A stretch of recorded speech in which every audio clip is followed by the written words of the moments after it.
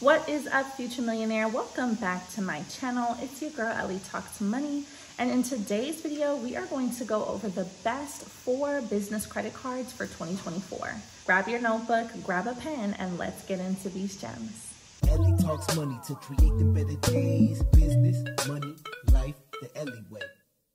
All right, y'all, welcome back into the video. So first, I want to start with some business credit cards for 2024 that are really great for those of you who are newer in business and also those of you who may not have the best personal credit score. There are business credit cards for great personal credit options, and there are also business credit cards for those of you who don't have the best personal credit. And listen, I was in that category. When I started my business in 2020, I had a 550 or maybe 540 personal credit score. So I really needed to find great options that matched where my credit profile was at the time. Now, there are also business credit cards that don't take into account personal credit much or at all. And I'm gonna share a couple of those too. So let's get right into the first one, which is the FNBO Business MasterCard. And it's actually a secured business credid card. Now, this has an annual fee of $39, and it is definitely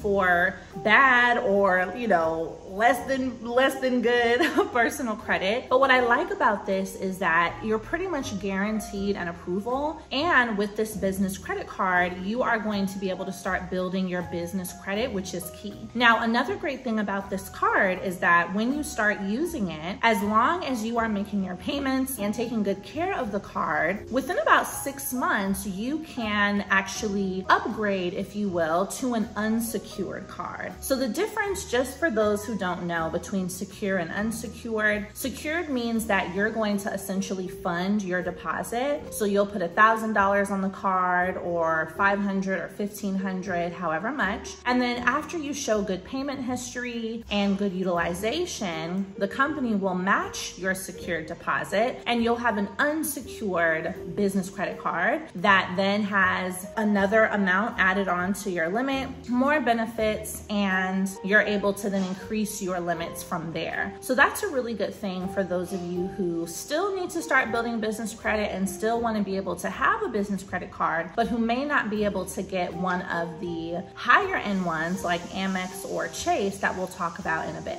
Moving on to business credit card number 2. Now, this credit card is with US Bank. This is their Triple Cash Rewards Elite MasterCard, okay? And for this card, you need to have good credit. So that would be somewhere between 600 and 680, I would say. So that means even if you're in the low 600s, you still have a great opportunity of getting this card. Now, this one as well does not have an annual fee, but it does have a good bonus. So you're able to earn a $500 bonus after spending a certain amount within the first 90 days of opening your account. So that can be great for those of you who know you need to use this business card for something right away, and then boom, we all love free money. So this could be a great one to add into your business credit card portfolio, and you don't need to have a bank account with US Bank in order to secure this card. So that's a benefit. Now, some of my pro tips for applying for business credit cards, I do recommend applying over the phone versus online. And the reason for that is it often gives you a little bit of a better chance with getting approved, and you're also able to talk directly to that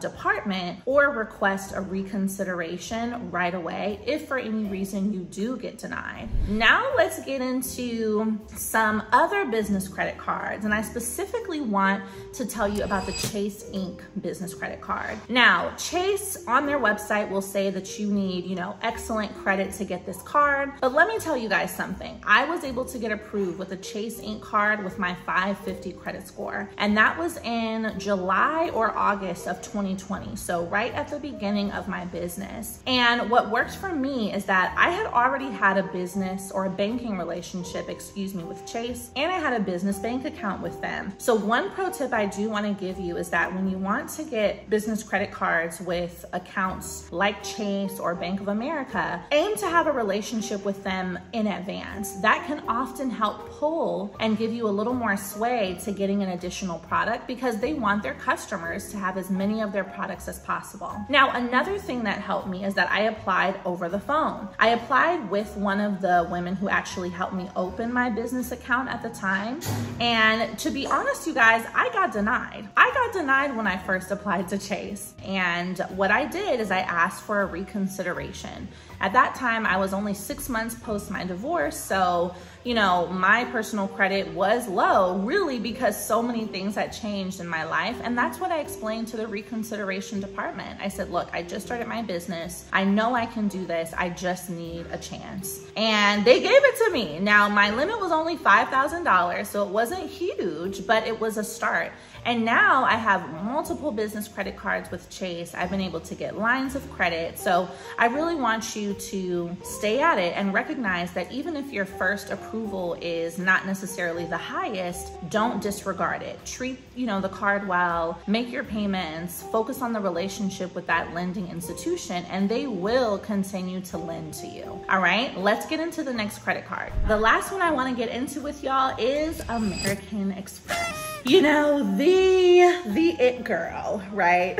We all love Amex. I used to work for American Express, so I have an even deeper love for that company because they really are great. Here's my tip. Everyone wants the American Express Business Platinum card. I remember when I used to work for them, that was definitely one of the cards that we got the most requests for upgrades into, and also one of the cards that we recommended the most for upgrades. So here are my tips for getting into the American Express family. Now, going straight for the platinum, you definitely need to have great personal credit, and I mean a 680 and up. But I always recommend for newer business owners to start with the Blue for Business card. That is like the standard or entry-level American Express card, and the approval ability, if that is the right way to say it, is usually much easier to get into. They're not looking for as high of a credit score or even as much time in business as they are with the American Express Platinum. Now, one thing American Express as a company values is the relationship with their clients. So when you start with the Blue for Business, hold on to your card. Make your payments, take good care of it. Like I always teach you guys, make sure that you are absolutely building your relationship with Amex. And then the secret is to upgrade. So you've got the Blue for Business, then you're gonna upgrade to the green card or upgrade to the gold card. And then when you're ready, now remember, the American Express Platinum does have a $695 annual fee. So I recommend only upgrading when you're ready to pay that fee, okay? But yes, once you get to the gold, then boom, upgrade into the platinum, and one day, may we all have unlimited black cards, okay? So those are the top 4 business credit cards for 2024. And based on wherever you are in your business or in your personal credit, definitely make sure you choose the right option for you. Now, I have linked down below my free business funding strategy workbook that I put together for you all. It features all of the steps you need to build your business credit, different funding strategies that you can use to fund your business in multiple ways. And I put in there some of my favorite resources for building your business credit and building your personal credit. So when you use those links, you'll be able to gain access to lower prices and some free trials just because you came through Ellie, all right? So if you haven't already, subscribe to my channel, like this video, and turn on your notifications so you can catch me on my next live stream. Love you guys, and I'll see you in the next video.